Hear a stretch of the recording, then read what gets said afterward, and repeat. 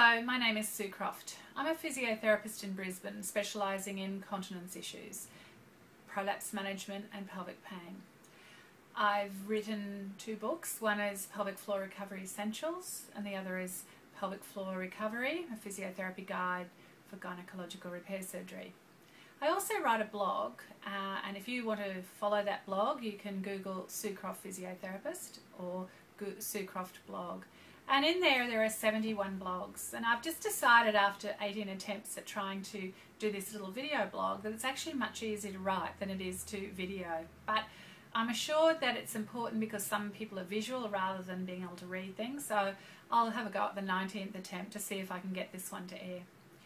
I thought I'd start, because I just did a little talk on the weekend to some general practitioners on the overactive bladder, just talking a little bit about some of the management strategies you can do for the overactive bladder. And this is when the bladder itself is contracting and wanting to empty prior to you giving it the word from the brain. It's very distressing when you're having leakage episodes as you go to put your key in the door or when you hear running water.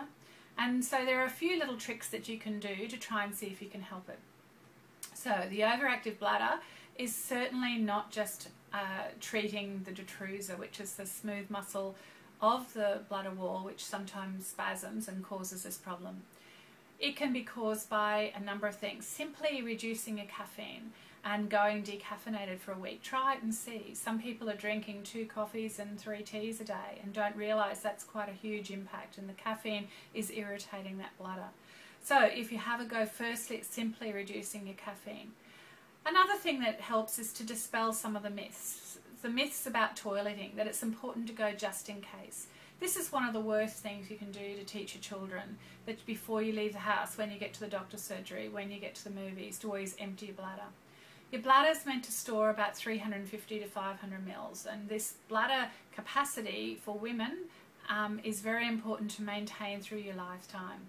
So I see lots of girls who've had Caesars, so they've protected their pelvic floor by having that caesarean section, and yet because they haven't known that they've got to hold on to that 350 to 500 mils, can actually have quite a small capacity bladder, and the muscle spasming in their bladder wall can actually beat their grade 5 out of 5 pelvic floor muscle.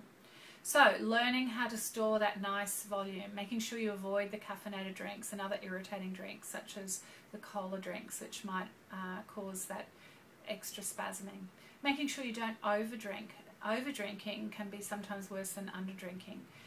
Knowing what your capacity are by just simply doing something like a bladder diary where you measure everything you wee out and everything you drink in so that you know exactly how often are you going. Still, there are some tricks that we can learn. Apart from cutting down the caffeine or reducing the caffeine significantly, we can also do some urge control strategies. And what we're doing is trying to train the bladder how to store better, how to get to that 350 to 500 mils. So bladder retraining is the technique we use to try and decrease the sensitivity of the bladder and increase its ability to hold on to that bigger volume. So we can use strategies, and everyone's seen little girls when they're holding themselves, and sometimes some bigger girls. But if you want to cross your legs in coals instead of holding yourself, of course it's a bit of a dead giveaway then that your bladder is a problem if you're standing there holding. One of the other things we can do is curling your toes. So when you curl your toes under, what that does is it actually helps to override the sensory messages to the sacral nerves, the ones that feed to the bladder as well as to the sole of the foot or the calf. So anything that does that extra contraction down around those calf and toe curling will override that sensitive message in the bladder. So we're going to curl our toes, cross our legs, maybe hold ourselves in private. We're going to do a pelvic floor muscle contraction, but do it gently, and we're going to gently pull in with our low tummy. We're going to decrease the caffeine. We're going to learn to teach the bladder to go more often, to hold on longer and not go quite so often. Do that bladder diary to do the investigation or the detective work to see how good or bad your bladder is. So before I stuff this one up, I think I'll stop now and see how you go with some of these strategies. Thank you.